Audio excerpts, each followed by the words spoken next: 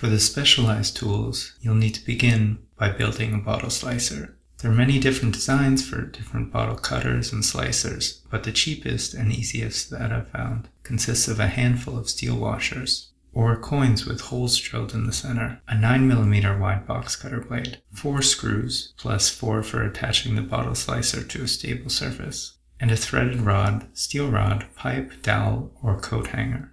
Start by marking and drilling holes in a small board, approximately 15 by 10 by 1 centimeter.